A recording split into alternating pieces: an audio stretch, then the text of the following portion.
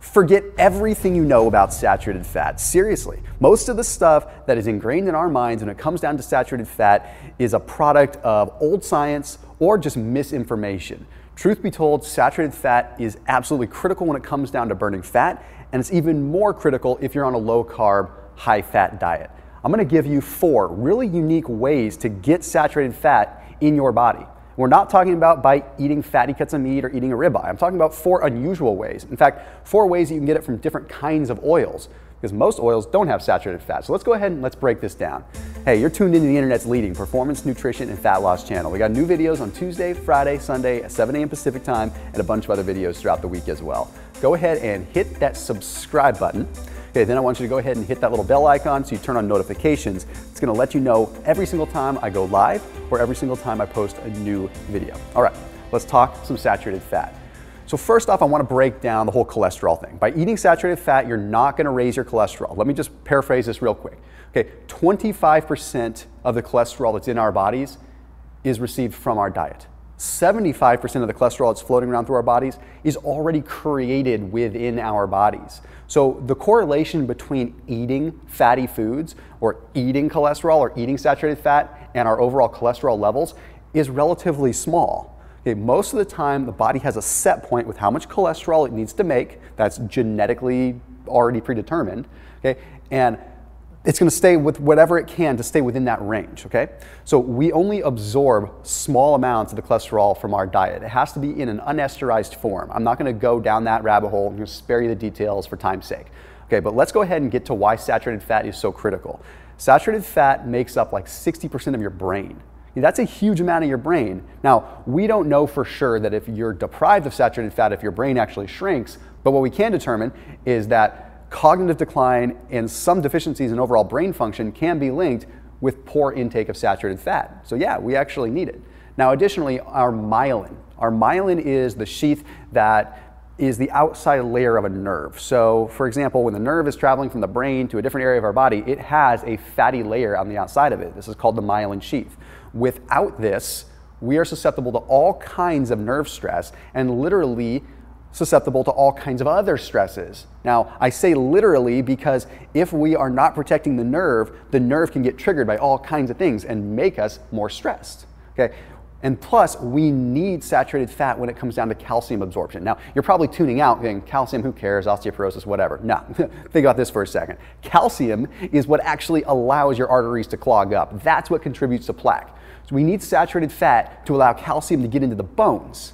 So if calcium's not getting into the bones, it's hanging out in your bloodstream, in your arteries, and that, my friends, is what's contributing to plaque. Okay? It's not the saturated fat itself. You think your body doesn't have the ability to flush out saturated fat? Come on, our bodies could create additional bodies and have genetics that do amazing things. You think it doesn't have the ability to flush some saturated fat out? Yeah, okay. Let's go ahead and break down 4 kinds of saturated fat that you can start getting. Number 1 is palm oil. This one's the forgotten one. Everyone always looks at these other oils. Palm oil is usually sitting right there next to the coconut oil. It's got a nice little reddish yellow tint to it because it's high in carotenoids and it's super high in saturated fat. We're talking like 14, 15 grams of fat per tablespoon, and we're talking usually 7 or 8 grams of saturated fat within a serving. Now, the interesting thing about palm oil, it's high in something known as palmitic acid. Palmitic acid used to be thought of as a bad fat. It used to be thought of as this dangerous kind of saturated fat, but unfortunately what it was just this generalization where we were grouping palmitic acid along with other saturated fats that we thought were overall bad in the first place. The interesting thing is palmitic acid is critical when it comes down to what is called cell membrane flexibility. The cell membrane flexibility is what makes a cell permeable. It is what allows traffic of molecules and nutrients to go in and out of a cell. So if you don't have that flexibility in a cell and you're on a low carb diet or you're eating a lot of fats that are good for you, those ketones can't even get into the cell right because the membrane is so rigid. You need that fluidity, and the saturated fat, specifically the palmitic acid, is what is going to contribute to that flexibility. The other thing that we have to look at is palmitic acid has now been shown in the last couple of years to be a precursor to what is called PEA. PEA is a natural anti-inflammatory and even an analgesic within the body. So yeah, the saturated fat that you consume can contribute to lessening inflammation within the body, which therefore lessens the risk of atherosclerosis and increases the ability for nutrients to get into the cell. Okay, so it's really important. Now, one other thing I want to note here. So we've got palm oil and then we've got palm kernel oil. They're actually quite different. Okay, whereas palm oil is, 50-ish% saturated fat, palm kernel oil is closer to 80% saturated fat. So palm kernel oil is pretty expensive though, but you will find it's a higher saturated fat content and therefore an even higher amount of palmitic acid. So definitely a good fat to go for. The next one I want to talk about is cocoa butter or cacao butter. Okay, I'm not talking about regular cocoa or cacao. I'm talking about cacao butter, okay, the high fat form of it. This stuff is still going to be in the ballpark of 14 or 15 grams of fat per ounce with 8 or 9 grams of it coming from saturated fat. So really powerful stuff. Plus it tastes really good. This is the kind of stuff that you'd melt down if you were to make white chocolate, for example. You would melt down cocoa butter and then you could add some sweetener to it and you could make white chocolate. It's just to give you some context of what it is. Now what's cool about cocoa butter is it's high in what's called stearic acid. So of course we have a lot of saturated fat, but of that saturated fat we have stearic acid. Now there is a study that was published in the journal Nature Communications that found that stearic acid played a big role in the upregulation of oxygen consumption, but also therefore fatty acid utilization. So what it does is it helps what's called mitochondrial fusion. We create energy in the mitochondria of our cells, okay? Now, the mitochondria has an inner membrane and an outer membrane. So a membrane kind of just around the center of the actual cell or the mitochondria itself, and then another membrane around that. What happens is those two membranes fuse together throughout their entire process of creating energy. It's called mitochondrial fusion. When that fusion occurs is when it allows oxygen to get into the mitochondria. Without oxygen, the mitochondria can't really create energy as well. Now, here's what's interesting. In order to make energy with oxygen, mitochondria has to combine the oxygen with fat. Okay? So if we increase the amount of oxygen that's going into a cell, therefore we increase the amount of fat that's going into a cell. So yes, stearic acid indirectly increases our overall fatty acid utilization. Saturated fats can help you burn more fat. So you definitely want to make sure you're adding this whenever you can. Tastes pretty good too. Nice creamy kind of buttery taste. Leads me to the next one. Okay, now we're talking about pili nut butter. You've probably seen pili nuts lately because they're taking the low carb world by storm because they're super, super high fat and exceptionally low carb. We're talking like 1 gram of carbs per serving. So you've probably seen them before, but you may not realize that you can have pili nut butter. Okay, pili nut butter is unlike palm oil or coconut oil in the sense that it's actually more like an edible butter. Okay, you've got almond butters, you've got cashew butters, you've got all these kinds of novelty functional butters that we can eat now.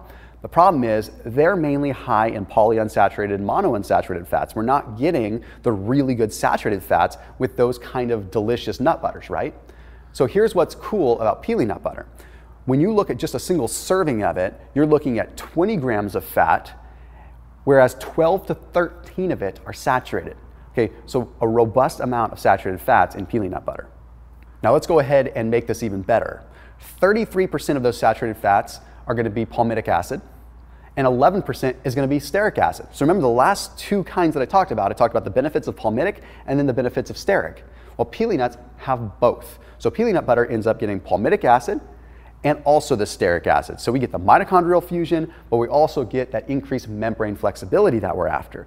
Really, really cool stuff. But then we make things even better when we add what else is in there, oleic acid. Okay, oleic acid is a very powerful fat when it comes down to upregulating overall body fat utilization because it upregulates what's called CAMP, okay? That's cyclic adenosine monophosphate. What this is a process that allows our body to burn what is already stored.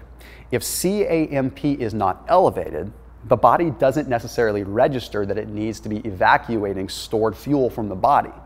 So without CAMP, the body just kind of stays in a dormant state. Once that's elevated from oleic acid, then we know, okay, we need to start burning fat. So it can effectively start turning on fat burning in a pretty indirect yet still direct way.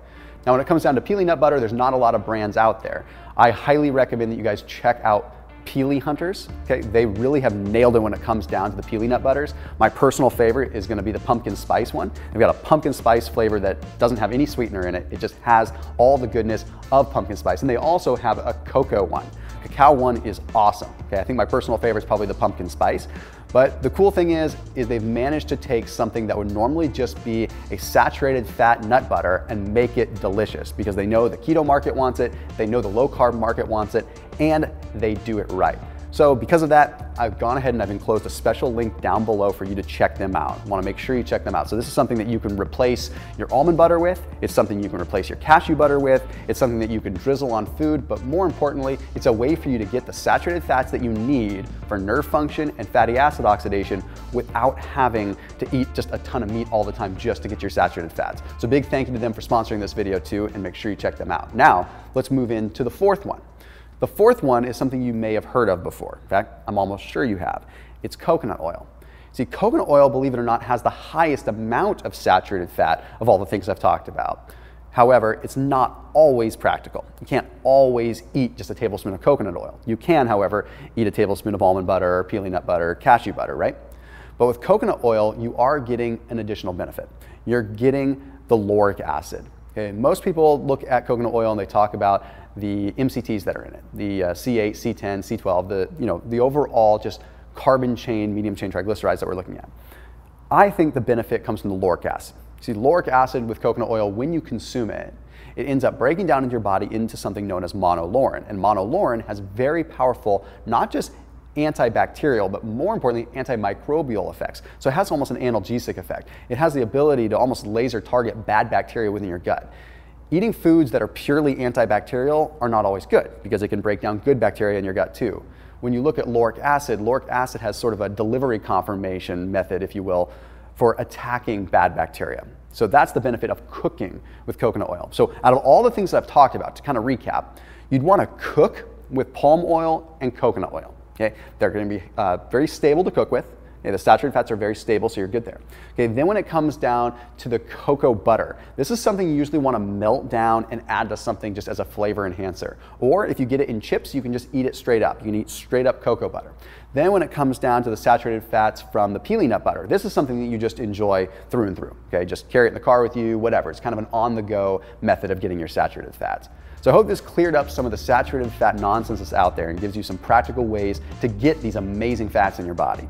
As always, make sure you're locked in on my channel for all the videos that I'm putting out there, and post any comments down below in the appropriate section. We'll see you soon.